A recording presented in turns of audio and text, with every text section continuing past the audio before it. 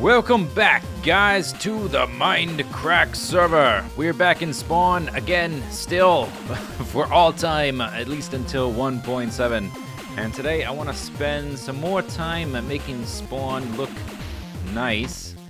Got some feedback from the guys and also from you, from the comments from a few episodes ago when we did this lantern design. And there wasn't really an overall consensus, to be honest. Everybody kind of liked something a little bit different. But one of the more frequent picks was this guy, who's fairly simple. And so we may go with this guy in places, but I think what we're going to use quite a bit of is this little guy, who's fairly minimal.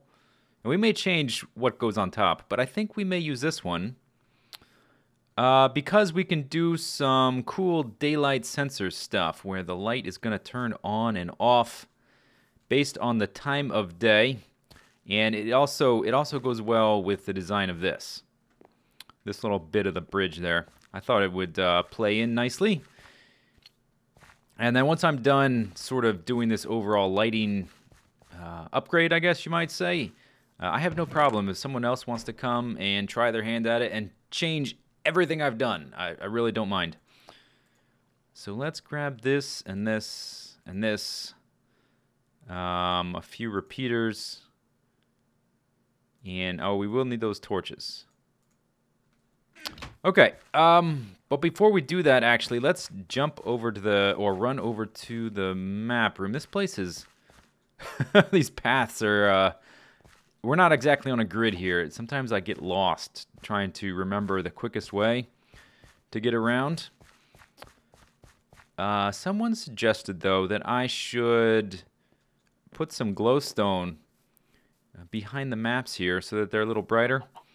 Because, well, now that it doesn't matter that there's wood behind them now because you can't see it anymore. So I thought that was a good idea. I'm not going to use glowstone, though. I'm going to use jack-o'-lanterns, as you might expect. Let's see, if we put one there and one there, that would be 2 blocks there, 2 blocks there. Yeah, I guess that's probably okay. Let's see if this, what this does. Let's just do it on, how about let's do it on one side and then compare and contrast. Okay. Maybe I want to make a, oh, what happened there? Oh, that's just it, it's just despawning. They're still there. Whew! I thought they all popped out all of a sudden. Okay, let's put that there. Let's make a little staircase then. And put the item frame back. Good.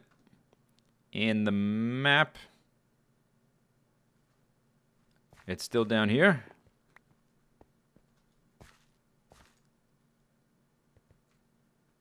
Yeah, I think that will fix the lighting issues.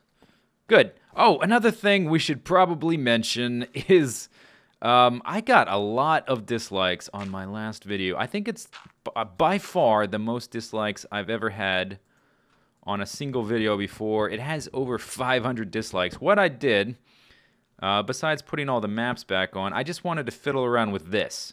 There is a super secret settings button. This is a sort of a test for different rendering options. That's all those different graphical styles, all the different rendering things like the Game Boy mode and the motion blur and all that kind of stuff, the fuzziness. I just wanted to mess around with them. So calm down, calm yourselves. We're not going to do that every time. That was just a one-off to have some fun with that. Let's see, I guess we do kind of need a staircase. Let's do it like that. And this should be high enough. I want to put one there. Yeah, and it's just going to go flying off into the wild blue yonder. People, now, it didn't bother me when I was watching it. I think what happens is the person who's not, oh, come on. It doesn't matter, but I kind of want this facing sideways. There we go. The people watching it aren't controlling the mouse, and so they don't know which direction it's going to turn at any moment. And maybe that amplifies the effects. But a lot of people complained about motion sickness and feeling a little sick, which I wasn't really expecting that much of. But man, did people complain. They like all the, and they just came out of the woodworks. Man, I'm throwing up. I barfed. Yada, yada. But calm yourself. That was just a one-time thing. And if it bothers you so much, just stop watching. Just stop watching. Okay. So let's put this last one up.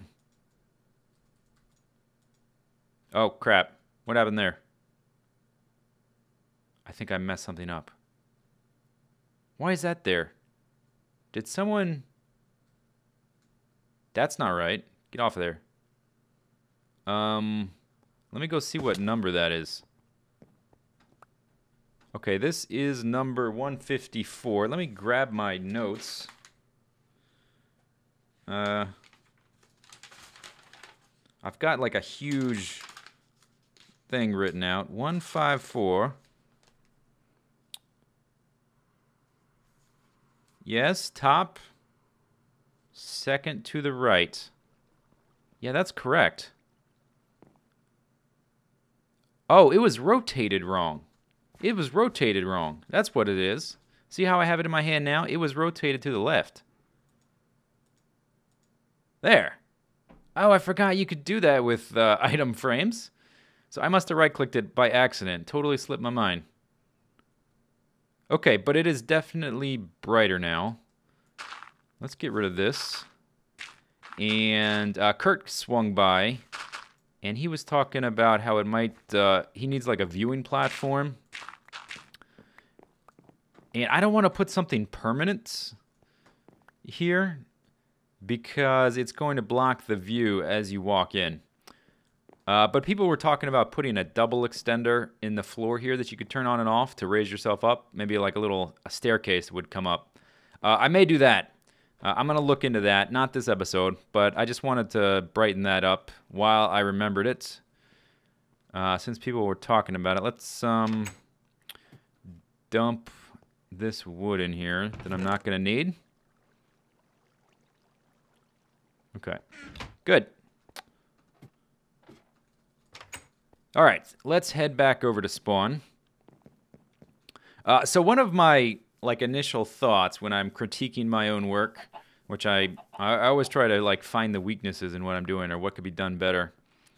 And one of my self-critiques is that the jack-o'-lanterns are just all over the place. They're a little too visible.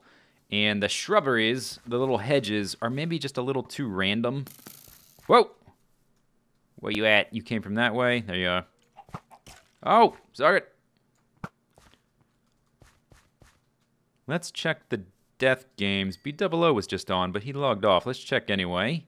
There was a funny incident. Yeah, it's still generic B. There was a funny incident with Pause Unpause and generic B. Watch out for Pause Unpause's next Mindcrack episode because something funny happened and I don't want to spoil it. Oh, and one other thing. I was at the Ender, and in the effort to get Feather Falling 4 boots, I ended up with some other good stuff. Protection 4, Protection 4, Protection 4, Protection 3, Feather Falling 4, Unbreaking 3. Yes, sir. And I also have Knockback 2 on my sword now and repaired my pick. I'm feeling nice and dandy. Dandy as candy. Okay, so let's get I need just a small little temporary viewing platform here. And I'll take this down by the end of the episode. I just want to be able to look at the overall layout of this little section here. We're going to make a little test of around the pond. Right about to here is fine. Okay, so we are going to use daylight sensors to set up some lighting that'll turn on at night and turn off during the day. And we're going to hide the sensor under the water here and at various places under the water in the river. But we're going to start here. Or maybe we should start over by the bridge since it kind of matches that. Yeah, let's do that. Let's start over by the bridge. And one thing I would like to do is see how many jack-o'-lanterns there are here and how visible they are. I just want to reduce that. And some people suggested on the Reddit to put them down one block lower and put either another glass block or a stained piece of glass. Something like that. I may do that as well. The only problem with that is it reduces the light levels by 1, and it'll probably allow monsters to spawn in the middle of the road. Okay, so we can't put a lamp right there on the edge of the bridge. We could put it... Let's go ahead and get rid of this. Do I have an axe? Yeah, let's get rid of that. And let's get rid of that. One decision to make is, are the lamps paired or are they going to alternate? For instance, are they going to be like opposite each other like that? Or are they going to do the kind of this thing where they alternate? Now, the sort of randomized pattern of this road makes me think that they should probably alternate. The more symmetry we try to impose, the more I think it conflicts with this randomized pattern, which is one of the reasons I wasn't quite feeling some of these other lamp designs, because they're a little too organized. We need something we can just place boink, boink, boink, boink, boink, so to speak. And I think that one fits, and maybe we'll put this one on the bridges or something like that. Not this bridge, I mean the bigger bridges. Okay, so first thing we'll need is that. Then we're gonna need we're gonna need that. We're gonna need these guys. Whoops. It's gonna be like that. Pachunk, pachunk. Okay. And then we'll need the slabs, I guess. Like that. Now, what does that actually look like? It's much darker. Maybe I should use the oak wood. Maybe I should use that oak wood because it blends in with this. What else is oaky around here? The town hall uses oak wood. Do any other details use oak wood? All the bridges. All right, maybe I should switch to oak wood. Let's do that. Okay, so I actually changed my mind. So this is what I ended up doing. I ended up integrating the lamp design into the fences. Or stone walls, whatever. Same thing. Same difference. So we're still using that basic design, but I decided to put it inside, or make it part of the wall. And here's the reason.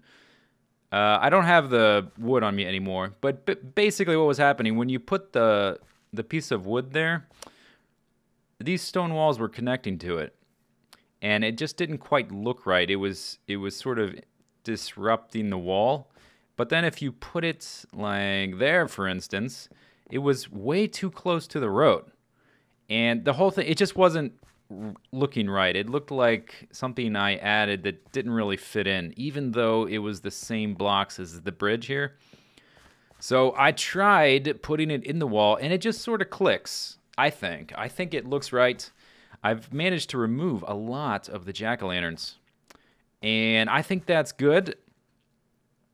A little bit later, I'm going to run through and clean up the hedges, and I think what will make it look even better is I'm going to do, after we get the lamps done and sort of wired up as a test, sort of like a little test, I'm gonna put some hedges in here that don't have jack-o'-lanterns in here, and I think the few ones you do see will be much less noticeable as sort of a, the scar on the landscape type of thing. We can get rid of this one, for instance, because it's so close to that, and it's in between these two and this jack-o'-lantern there.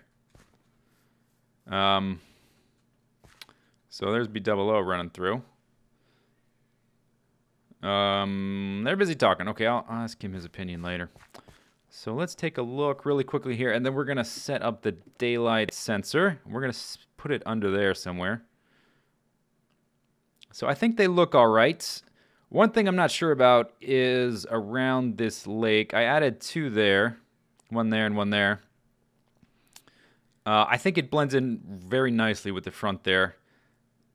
And this spot here looked sort of empty, so I decided to put one here. And then once I did that, the other spots looked empty. But then around here, there's the bench, so it's like, oh, what do I do? Not real sure.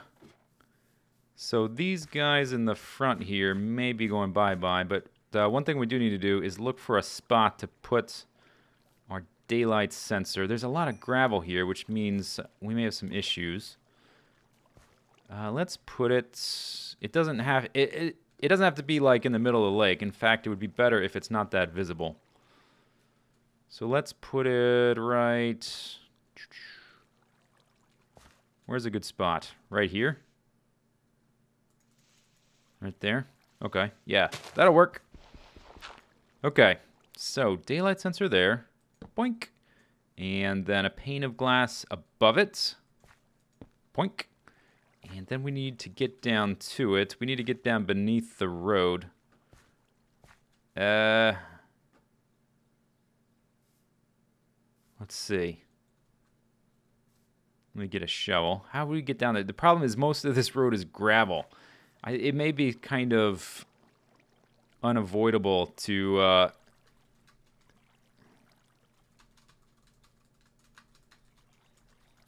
it may be a little unavoidable to... I'll have to fix the road afterwards.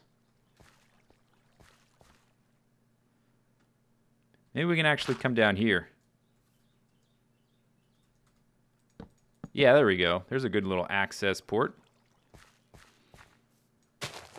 Well, I am just about finished up for the work I'm going to do today on this project. I've done a number of things. I recessed the remaining jack-o'-lanterns under a pane of glass. And I've been putting some shrubberies over top of them and trying to make them a little less chaotic, a little bit more regular. When you put hedges down a road, it's usually fairly regular. They're usually kind of straight. Our road isn't straight, so I'm trying to strike a balance. Here's one. And I also don't want to put hedges just all the way down the road because then you can't really see the stone walls because the stone walls aren't quite as tall as them. Obviously, I haven't gotten to this section yet. We're doing this starting area, this road right here that goes all the way down to that bridge. Doing that as a test case scenario. BOO had a look at it. He liked it a lot, actually, which is nice. It's always good to get positive feedback. The first attempt was a little rough, but I think this is much better. You can tell a lot of these lamps are off, and the sun's about to go down. So quickly before the sun goes down, let's come have a look at this. Okay, there's the sensor.